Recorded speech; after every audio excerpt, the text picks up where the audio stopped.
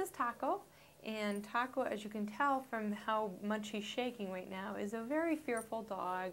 I guess, didn't have a great past, and he's about 7 years old right now, so he's been pretty stressed since he's been here at the shelter.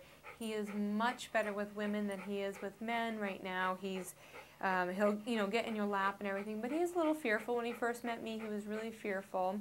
The camera's making him extremely nervous right now, so we'll just kind of talk a little bit and try and keep him calm and see if he'll relax a little bit.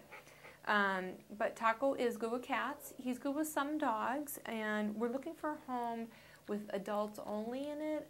We can be a little bit flexible, like maybe teenagers, but mostly adults, just because of the level of nervousness. Anything that's new and different, men make Taco nervous. So as you can see, he's shaking like crazy just because there's a camera in the room.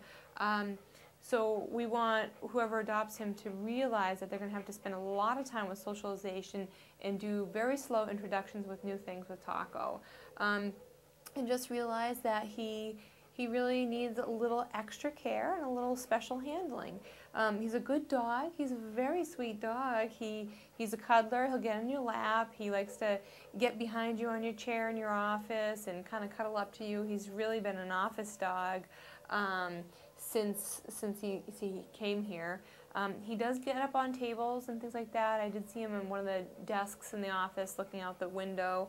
It might have been just to look out the window, but it's also something to be aware of in your house. He may do a little table surfing and try and snarf up anything, any goodies that are on the table. So keep that in mind.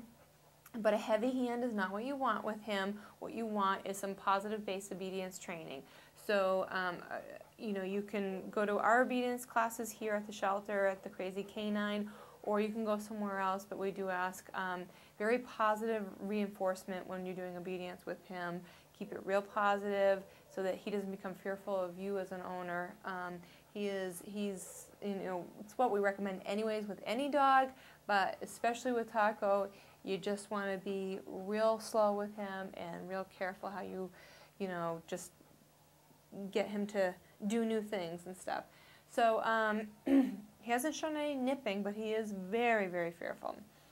Anyways, so this is Taco. If you're interested in Taco, definitely give us a call, 472-DOGS.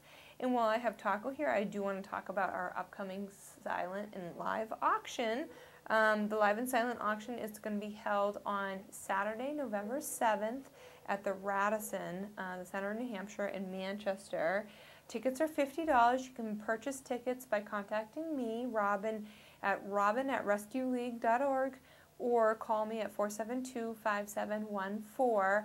You can also purchase your tickets online, www.rescueleague.org, and just go to special events, and there's a link to purchase your tickets, your auction tickets there online, and you can choose your menu item and everything. If you're interested in getting a table of people together to go to the auction, definitely give me a call. I'll give you all the information.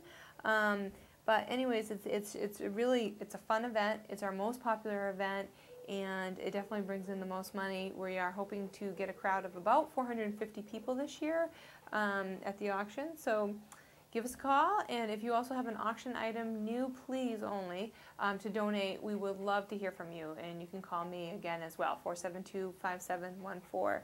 And if you're interested in Taco, you can call the main line at the shelter, 472-DOGS, and we can give you some more answers about some of his behaviors.